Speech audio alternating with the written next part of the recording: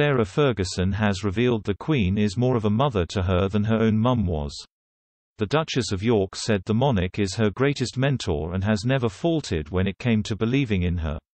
Speaking on the Tea with Twiggy podcast, Fergie said she admires the way Her Majesty is so modern and flexible. The 61-year-old added her ex-husband Prince Andrew always believed in her after she became deeply insecure due to the pain of losing her mum who died in a car crash. Fergie's mum Susan Barrantes, who left her family to move to Argentina with a professional polo player, died in 1998 just a year after the death of Princess Diana.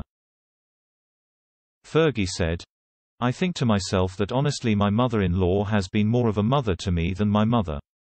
I absolutely think there is no greater mentor because from a little girl to now, the consistency of Her Majesty has been a great honor and makes me want to cry." She added, "Because I went through so much pain losing mum, I lost my way and I became deeply insecure. I kept asking everybody for advice. And I never trusted my own judgment of myself. I have got my lovely ex-husband Andrew. He always believes in me and always did believe in me.